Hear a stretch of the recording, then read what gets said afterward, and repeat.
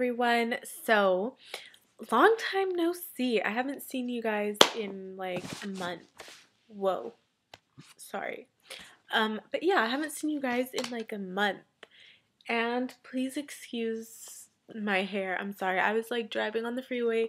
I went up to Hollywood to this one place called Amoeba Music on Sunset Boulevard. If you guys live in the Los Angeles, Orange County area, and you are looking for a place that has cheap CDs, then go there. They have so many cheap CDs and you can sell your own CDs.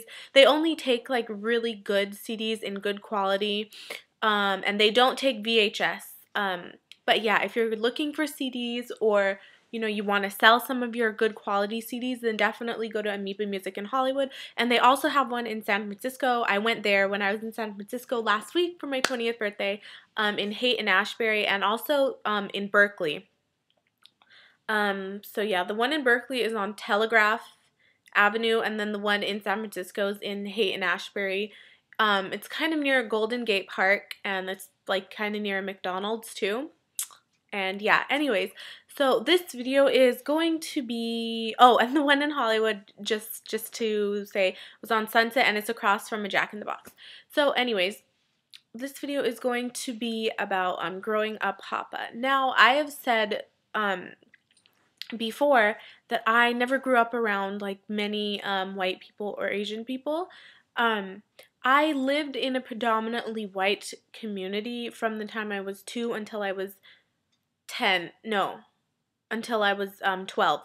And then when I was 12, I moved into the house I live in now. I moved with my parents, and we moved in with my grandma and my great-grandma, and we remodeled the house, and yeah. But the area I lived in before, while I was growing up, while I was in elementary school, was in a predominantly white area, and there weren't many others besides like white people. And I never knew what Hapa was growing up. Like, I would just play with like the little white kids, and I personally thought that I was like white. I never knew that I was like anything else other than white. I thought I was like always like, oh, white, my last name's like a white last name. And so I just thought, I grew up from the time I was 2 until I was 12 thinking that I was white. Now, the elementary that I went to was not in the city I lived in. The elementary I went to was in the city I live in now, which is predominantly Mexican city. And all of my friends growing up were Mexican, and then my friends in the little apartment complex that I lived in were white. So the friends that I went to school with, they were Mexican, and they thought that I definitely looked white. So I grew up thinking I was white. And I never really asked my parents about like ethnicity or anything like that, because it really didn't like bother me. I didn't really think about it. I don't know. I just never really thought about it. And when I was 12, I moved into the city I live in now, which is a predominantly Mexican city.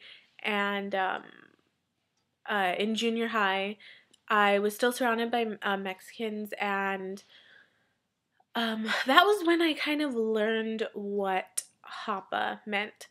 I think one day in 7th grade, I don't know, I had an Asian friend, and she just asked me one day, she's like, are you by any chance like part Asian? Like, you kind of look a little bit Asian. I have a cousin who is half Asian, half white. And I was like, I don't know.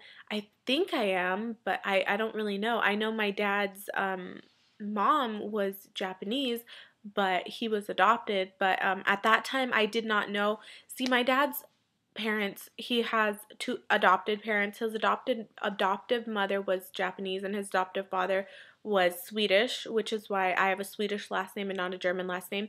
His real biological mother was Japanese, and his real biological father was German. So I did not know any of that until high school. In 7th grade, I was like, oh yeah, my dad's adoptive mother was Japanese, but that's not his real mom, so I don't think I'm any Asian. And she's like, really? That's weird, because you don't look like full white to me. You look a little bit like Asian or Mexican, and at that time, by the time I had gotten to junior high, I had heard that I looked more Mexican, and I also looked white. I never had heard that I looked Asian. Like nobody has in my whole life has really ever thought that I looked Asian at all. Like for me personally, I mean a little bit sometimes my eyes, but when I was like maybe 4 to about 7, I think I looked Asian, but I guess not to other people. So anyways, I was like, oh, I don't think I have any. And then I went home and I asked my dad, and he's like, yeah, you didn't know that I'm Japanese and German. And then I was like, I didn't know that at all.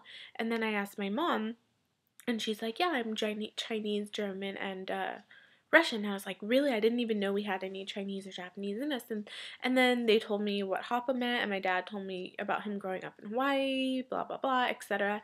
And I was like, oh my God, that's so interesting and so cool. So by the time I got into ninth grade, because my high school was ninth grade to 12th grade, I knew what Hapa meant, and I knew that I was Hapa. And I think that's when I started really liking Asian things. I had like a huge obsession with Asian things and Asian guys from the time I was 14 in ninth grade to the time I was a 16-year-old in 11th grade. And I don't know why, I just really, I only had Asian crushes then. I really liked watching Japanese dramas. I wanted a Japanese kanji symbol tattoo. I was into anything Asian, particularly Japanese.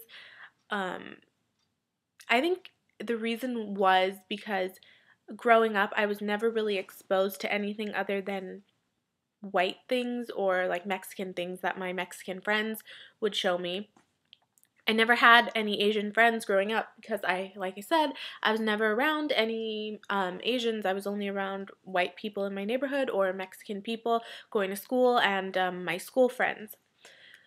So I kind of latched on to anything that was Asian from the time I was a freshman till the time I was a junior.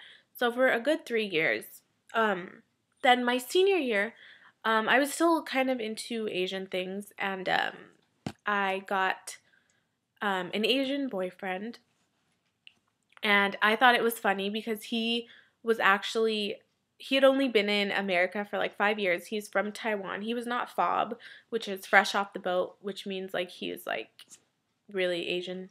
He wasn't like that. But that was kind of when I started like getting over my Asian phase. Because I remember one time he asked me, he's like, so why do you like Asians so much?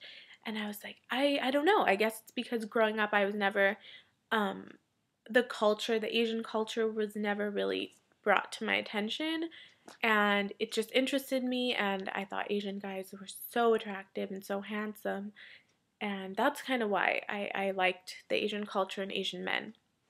Then, when I graduated in 2010, 2 years ago, I kind of stopped being so obsessed with the Asian culture. And 2 years later, 2012 now, I'm not really into Asians. What I have now transitioned to is Happas. That's kind of why I love this channel. Like, I love, like, Hapa guys. Um, like, every single guy that I've, like, talked to in the past maybe year and a half, most of them have been Hapa. I don't know, I just find that really attractive. Now, I went from Asians to Hapa guys, and I think Hapa girls are so, so, so pretty. Oh my God. I don't know why, but I love girls like the white and the Asian. I don't know, something about their face. Like, I don't know, I just find that so pretty.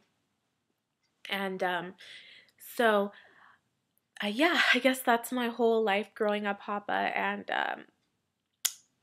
if you guys have any questions for me, you can leave it down below. I didn't really know what to say. Like 2 days ago on Tumblr, I messaged Raspberry, who makes videos on here, and I was like, hey, what should I talk about? And he gave me some good ideas, but I was going to talk about one of them, but then I just decided to talk about this, and yeah. So my Tumblr will be listed below if you guys want to follow, and I'll talk to you guys later. Bye.